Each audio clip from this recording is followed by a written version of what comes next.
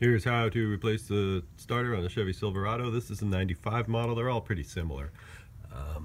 We're going to unhook the battery, and you can see this wire goes from the battery down to the starter, and we're unhooking it so we don't get electrocuted, but also so we can have some slack. You can see the battery cable down there is bolted down to the frame.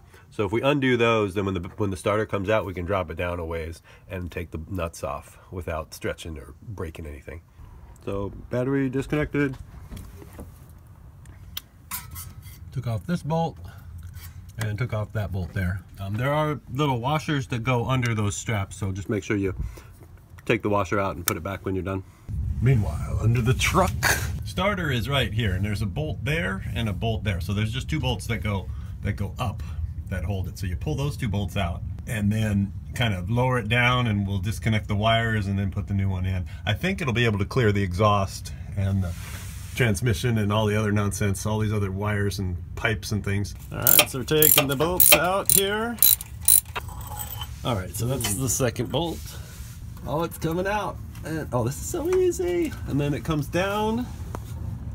And then we've got to whistle our way around the back side of it and get the wires. You can't, it's really hard to shoot where the wires are, but there's two nuts on the back of this thing on top over here.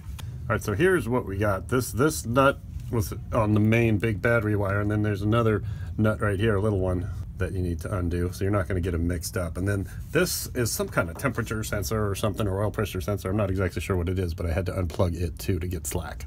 That's plugged up into the block.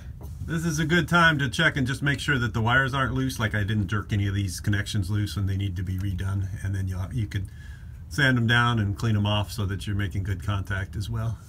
All right, here's a look at the new starter versus the old starter. Now, rather than a rebuilt one, I bought a new one. This one's a rebuilt one from Mexico, the old one, and the new one's from Malaysia. So I guess Malaysia is the new Mexico. And here's where you can see the nuts that need to be connected. So you need to connect the little wire to this one and the big wire to this one. And then this one you just leave alone. It's just connecting to itself.